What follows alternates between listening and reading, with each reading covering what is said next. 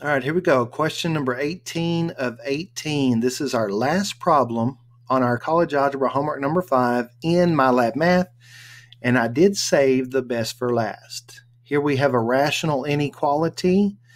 It says is greater than or equal to 3, and they want the solution set using interval notation. So I've got that written down up here in my window. Let's see how to work this out.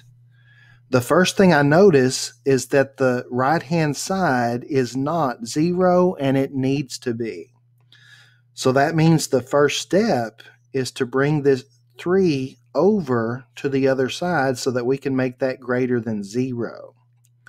So that's going to give us x minus 17 over x minus 18. That's going to become minus 3 greater than 0. You do have to have it greater than or less than or whatever the inequality is to 0. Now, the next step. Notice I've got this fraction minus 3, and I can make the 3 a fraction by putting it over 1. And do you see I'm trying to subtract 2 fractions?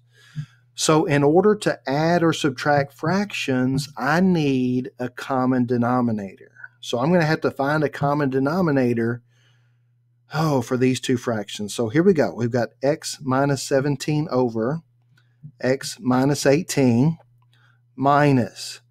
Now the 3, remember I said the 3 is understood to be over 1, and we need to multiply this denominator here by something that'll make this denominator.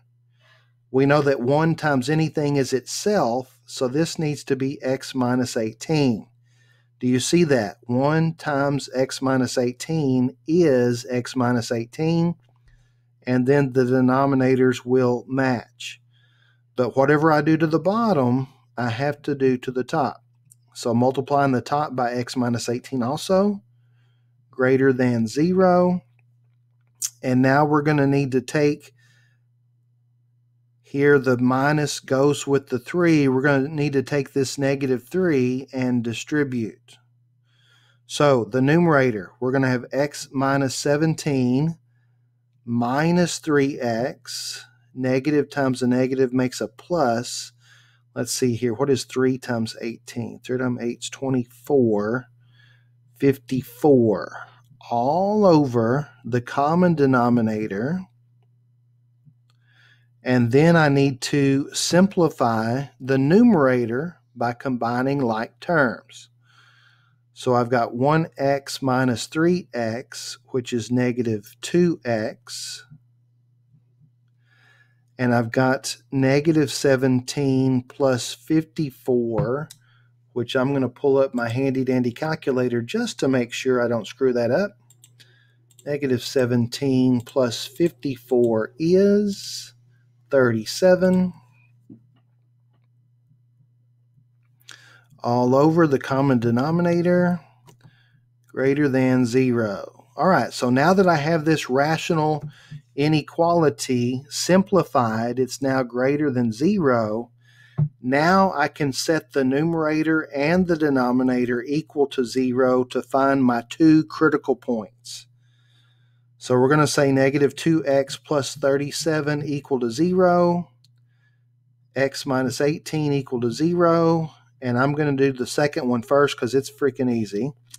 So x equal 18, that's a critical point. Over here on the first one, if I bring the 37 over, that's going to be negative 2x equals negative 37. Divide both sides by negative 2. Negative over a negative makes a positive 37 halves. And so now I have my 2 critical points, okay? And so the next step is we're going to go to the number line, and I need to put my 2 critical points, and I do need to put them in the right order.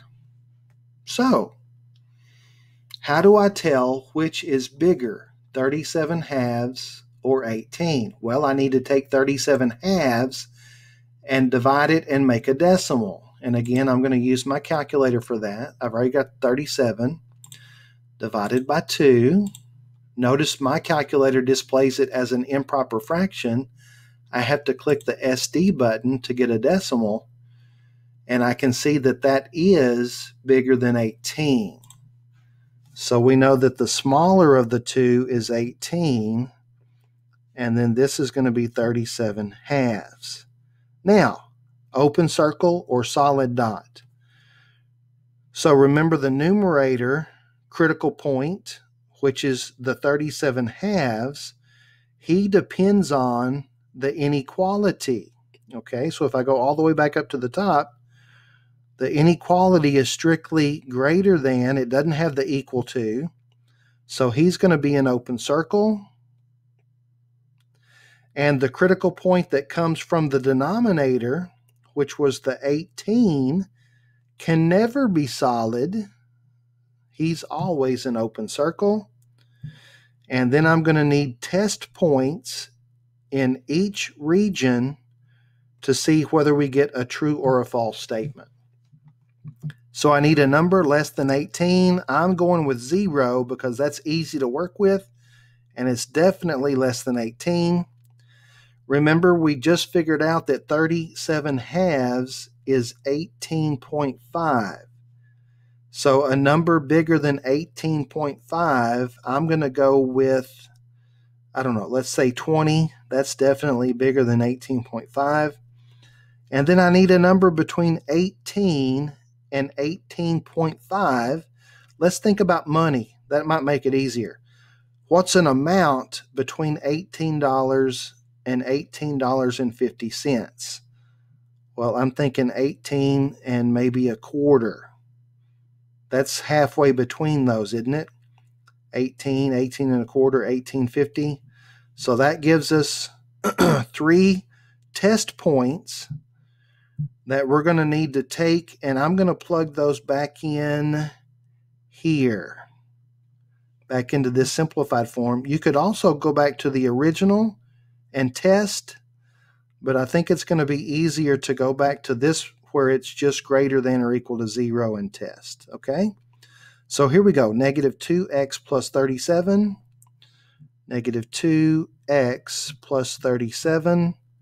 Remember, I'm testing my 0 first, okay? So x is 0 over 0 minus 18. And we want to know, is that greater than 0? All right, so negative 2 times 0 is 0, which makes the numerator 37.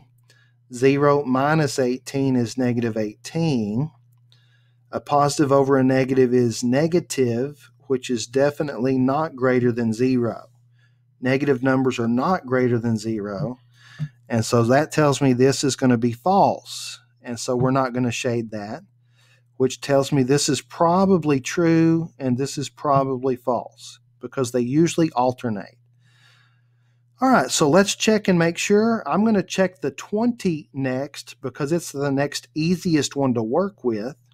Okay, so that's going to be negative 2 times 20 plus 37 over 20 minus 18.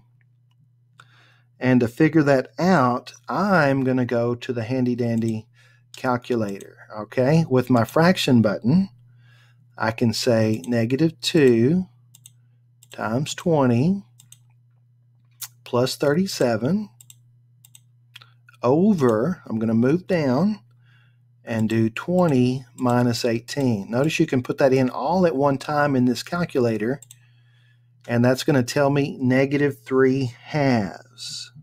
Negative 3 halves greater than 0. So is negative 3 halves greater than 0? No, that's false, which I predicted that to be false. And now we're going to check 18 and a quarter. 18 and a quarter plugged in for each x is going to be 18 and a quarter minus 18. And you better believe I'm going to go to the calculator for that one. That one's not going to be fun. Here we go. Negative 2, 18 18 and a quarter plus 37 over 18 and a quarter minus 18, and that actually ends up being a whole number. Kind of cool. All right, so that says 2 is greater than 0. 2 is greater than 0. Is that true or false? Definitely true, which is what I predicted. And then remember that we do want to shade the true stuff. So we're going to shade everything in between 18 and 37 halves. And at this point, I have enough information that I can write the interval notation. So moving from left to right, we can see that the shading starts at 18, but it's an open circle, so 18 is not included. And it's going to shade up to 37 halves, but that is not included. And so that should be our solution in interval notation. Let's see if that's correct. Being careful to type that in correctly. Oh, there it is. Wow. All right.